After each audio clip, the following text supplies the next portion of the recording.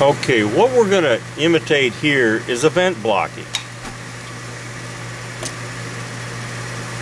Now normally you can see the fires burning in there, but our vent is blocked, and I've also bypassed the pressure switch, which should protect from this. However, if the pressure switch fails and then you get a blocked vent, you're going to have this. Now you can see that flame is not even.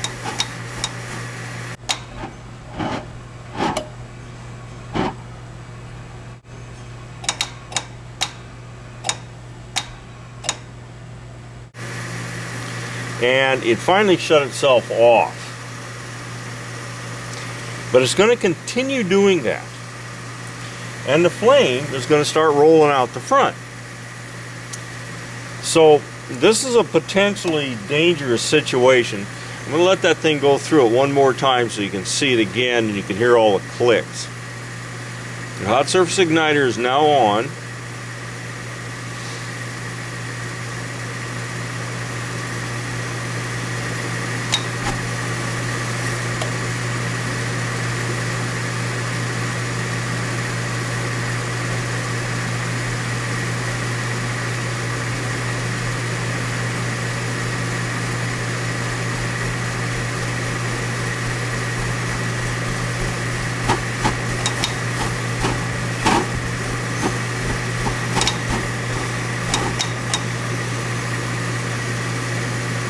Okay, it's shut down. Now let me go over again what happened here. Aldehydes everywhere around this thing. Okay, if the pressure switch were to fail, there is nothing in this furnace that will shut the furnace down and tell you that the pressure switch has failed. There's nothing here that'll do that. So if the pressure switch fails, then later on either the inducer fails or the vent gets plugged. This is what's going to happen. Now it's started again now, I think. Let's see if we can watch this thing again. Looks like it's shut down. There is, and let me see if I can get close here and get some light on.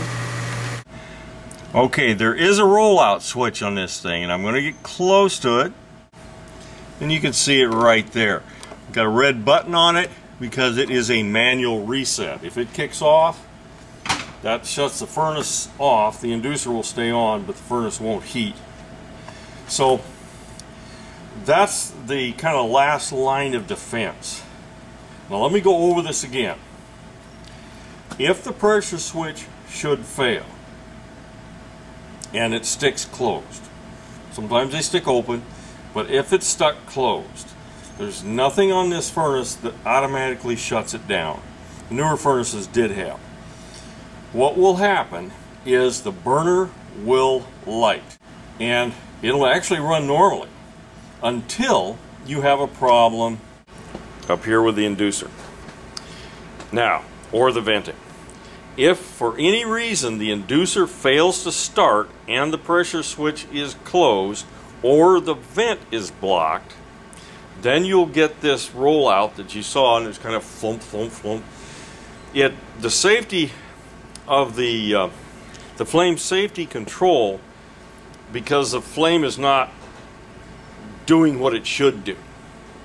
It's coming on, it's rolling out the front, it's not sensing flame properly. Usually it'll shut it down, but I would not want to guarantee it. So that's one of the things that should be done in the service, is you should make sure the pressure switch does actually work. Because unlike some of the newer units, this one does not test the pressure switch each time the unit starts. And that's a CGU on a flame rollout.